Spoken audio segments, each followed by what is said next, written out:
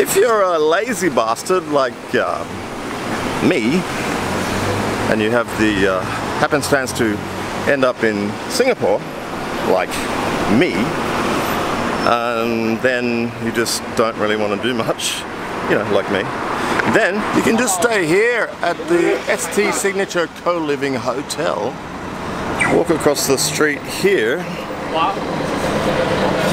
and you thought that Singapore wasn't smoking friendly, right? You get fined in the street $500 if you smoke. But this place, which has actually a world famous breakfast, also serves beer. This breakfast is somewhere here.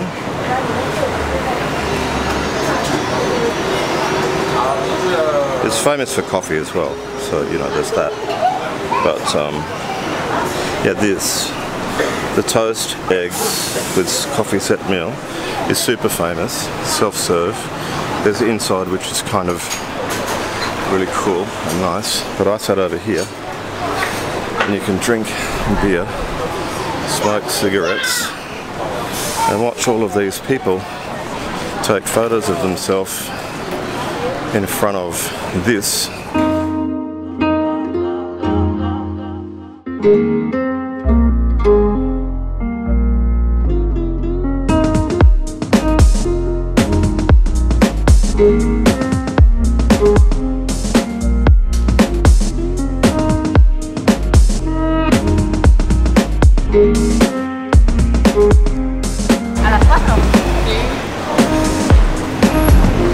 And then check out the rest of Chinatown in Singapore. That's my day.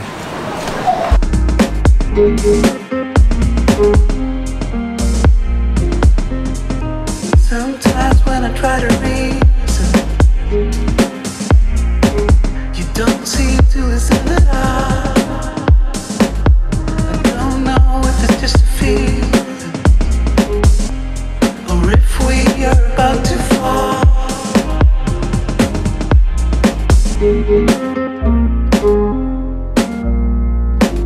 The rain will come back. The rain will come back. And I got to the hotel at 2 AM, but they said that you can just check in anytime you want. Our doors are always open. It's a self-check-in place. You got to check this out. It's so cool. The rain will come back. The rain will come back. The rain will come back.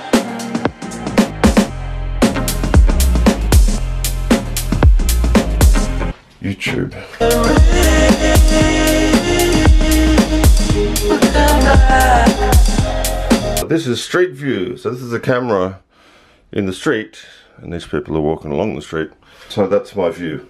is the TV. That's my window. The rain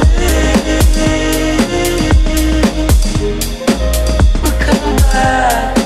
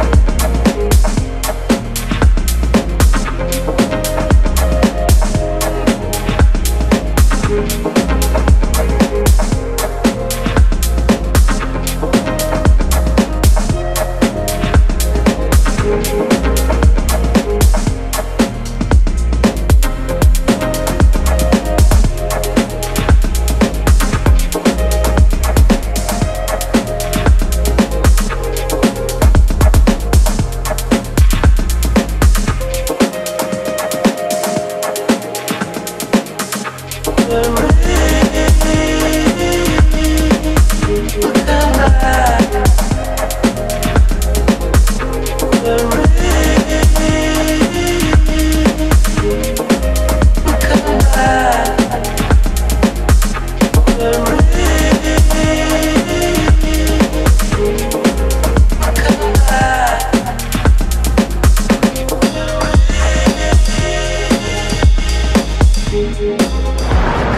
so it's very cool. And for the 3 nights, it's $220. You've got to remember that we're in Singapore. And imagine if you're in Sydney and you want to stay in Chinatown in Sydney, the hotel's going to be $270 a night. At least. There's a film shoot going on over here. I think this is better. You want to swap? Sound guy. Hey, dude.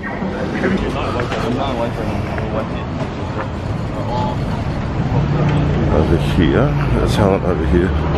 So these ladies are like the stars. They are preparing the shoot. So right opposite my hotel, I was looking for breakfast. That's a problem solved. Breakfast. But cash only, and I don't have any cash whatsoever. So, ATM. This is what I remember of Chinatown, Singapore. So good. Just, I mean, just all the chairs out the front, all the restaurants along the side. You know, it's just a great version of Chinatown.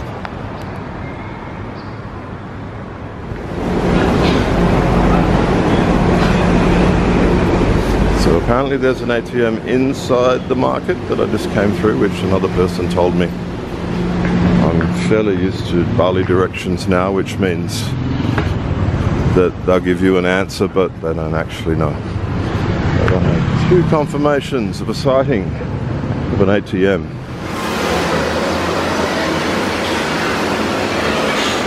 ATM spotted.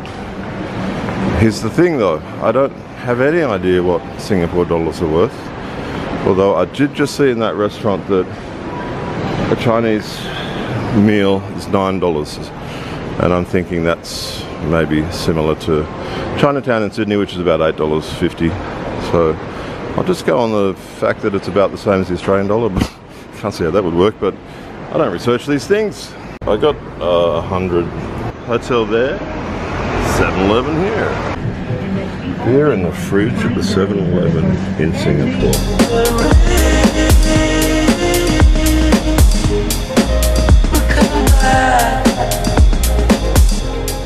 When you are in Singapore for a couple of days, a sandwich from 7-Eleven will suffice. Just notice this outside my room. Free walking tours. They take you to Chinatown or India Town or something else. But then I realised there's the walking bit.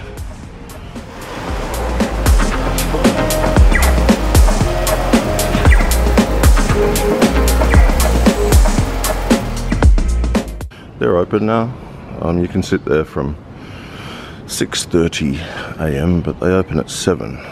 So in the meantime, I walked all the way down to the corner. We're here, this is the corner. So then I thought, well, as I'd already woken up at stupid o'clock, might even walk to the next corner.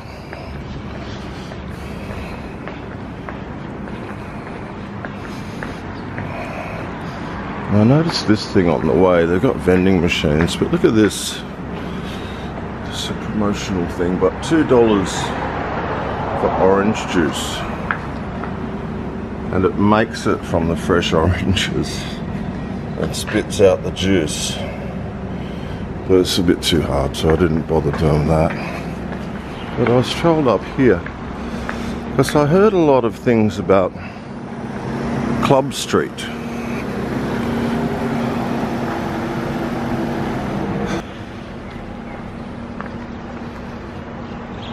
This is Club Street. Had I been here last night, there would have been all sorts of goings on. But I couldn't really be bothered coming here last night. And then I saw this sign. So the Ox & Co. Top 5 roof bars in Singapore. Well worth the 3 flights of stairs. Of course, I haven't been up there because there's 3 flights of stairs. I can't afford to drink in Club Street anyway. It's $16 for a beer. Yeah, really. So that's the exercise sorted for the day. Pretty long walk. Swinging the arms a little bit. And then today, let's just keep eating on the corner. This is next door to the hotel. They do Botox and stuff. So face, body, skin tightening, skin booster, black doll therapy. That could be good. Mole oil removal, hair growth for treatment, teeth whitening, Botox and filler. I don't do breast reductions, unfortunately. Oh well. There goes the door. Could be time for brekkie.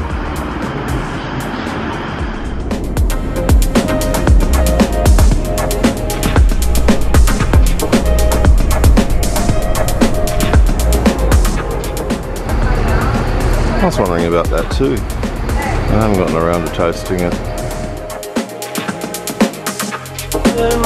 Breakfast is $5. Black tea, and then there's eggs and toast coming. Get a beeper. So it's 2 soft-boiled eggs. I had them yesterday. And this is cheese and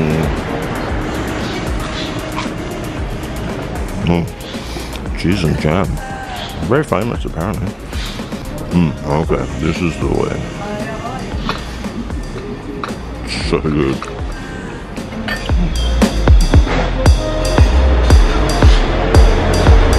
So just to elaborate a little on a really simple dish, but I think the reason it's so famous is that this is like a boiled egg out of the shell. So it's soft boiled egg. Tea's fantastic, and the toast just melts like it's not hard at all. It's really, really super soft.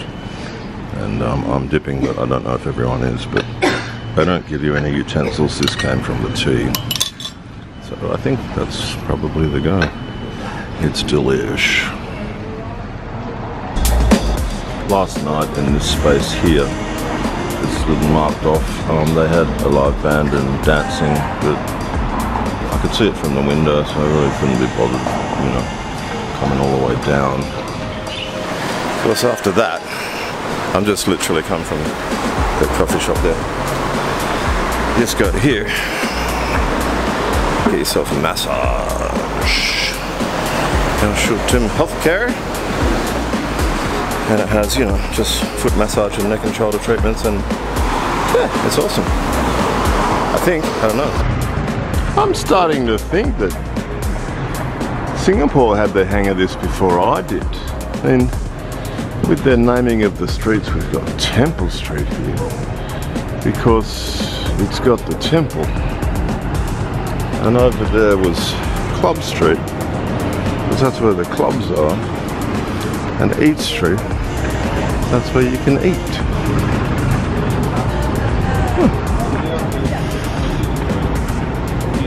Smith Street. Like, what are we going to call this one? I don't know. Smith. Or next one, John. I was going to look at the markets, but I can't be bothered opening yet. I was just going to try the money changer situation in Singapore, but they don't open till 11 o'clock. Just getting through a chicken and egg and soy bun. It's delicious. I'm not sure if I'll eat it all though. Can't really be bothered.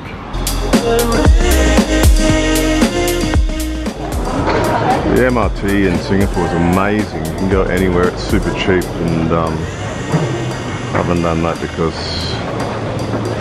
you know, Bosque Street. So I was lazy.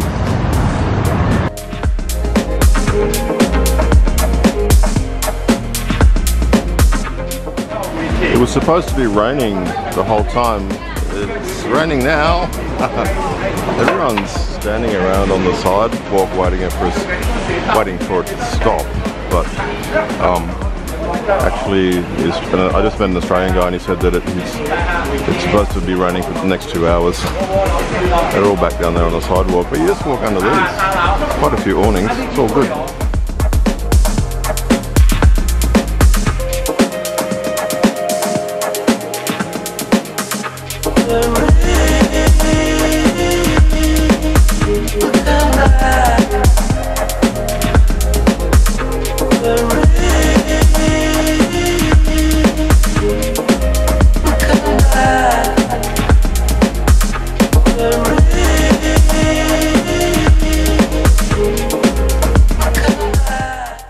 One more floor? The rooftop terrace. Yeah.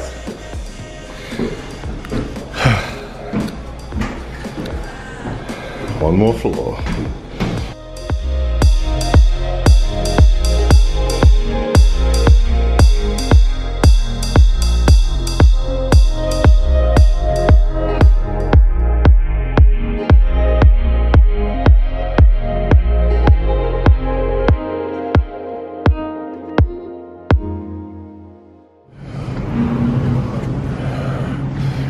It's closed.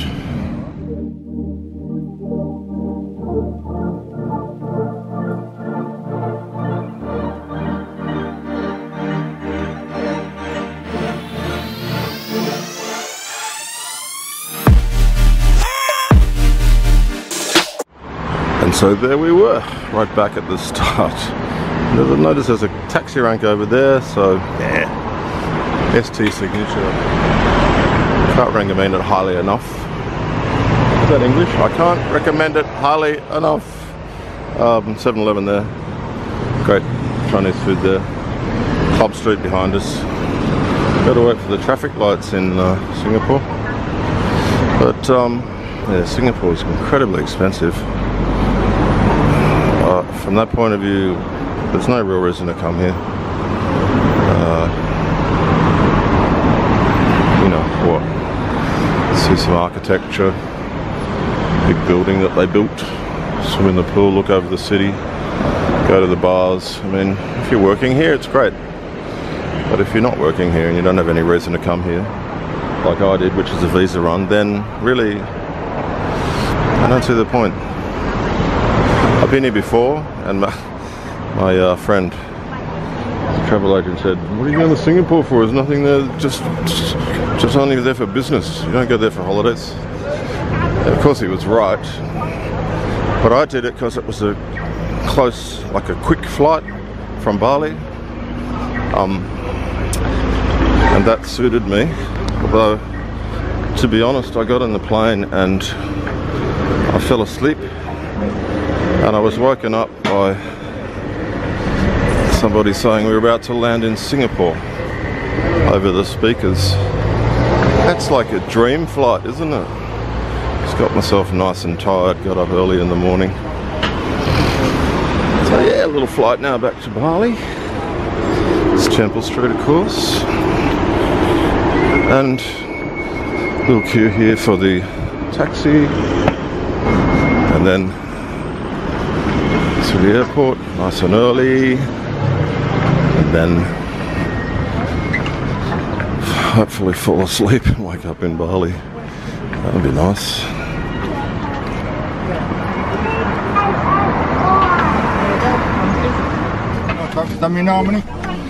Terminal. What's your terminal? I don't know. Hello, now. It's international, going to Bali.